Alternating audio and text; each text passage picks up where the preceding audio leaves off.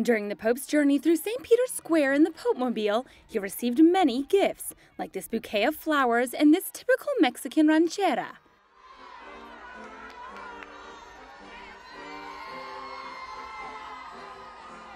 This young woman greeted Pope Francis the longest and was the last to do so before he began his catechesis.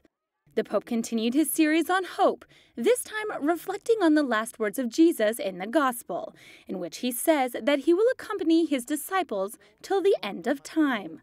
En el camino de la vida nadie está solo, y para nosotros los cristianos esta certeza es aún más fuerte, pues las palabras de Jesús, yo estoy con ustedes todos los días hasta el fin del mundo, nos aseguran que Él nos cuida y nos acompaña siempre.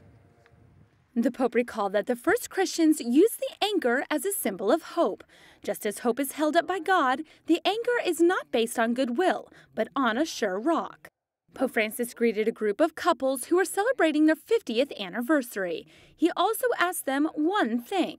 E a voi che ricordate il 50° del matrimonio, ditele ai giovani che è bello, è bella la vita del matrimonio cristiano. While it was very windy in St. Peter's Square, some gusts of air played tricks on the Pope. However, the weather did not prevent his weekly encounter with thousands of pilgrims, which was just as friendly as ever.